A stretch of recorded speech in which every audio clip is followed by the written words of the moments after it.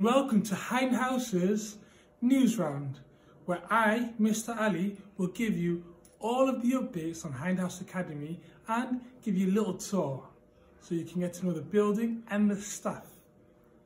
So for the first interview, we'll be asking Miss Candow a few questions about what she does. More up next.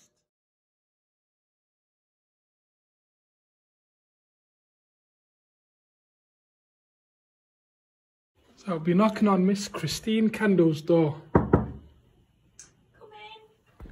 Hey there. I've got a few questions for you if you don't mind. No, go ahead. So what's your role in the school?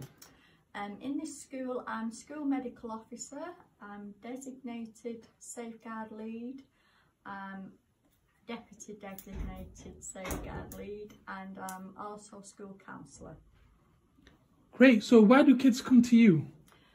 They come to me, if they're not feeling well in class, they come down and I see check on them. But a lot of them, I'll be honest, just come down just to check in and a familiar face and for me to put their mind at rest so they can carry on with the rest of the day in school. What's the most common reason for kids to come here? Mainly if they've had feeling sick or anything like that, but a lot of it, the most common reason, like you just asked, is mainly just knowing that they've got an available adult in school, somebody who they can come to if they're in need. What does a normal day in school look like for you? Oh, there's no normal day. Every day is different. We can have 20 in medical to 1 the day after. Every day is really different. But it's just reassuring the children that, especially when they're just coming up from primary school, that there is an available adult there. Sometimes they just come in, want a little chat, and then they're back off to the lessons.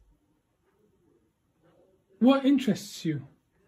I love the fact that I make a difference. So I go home of an evening and feel great knowing that I've made a difference in a child's life.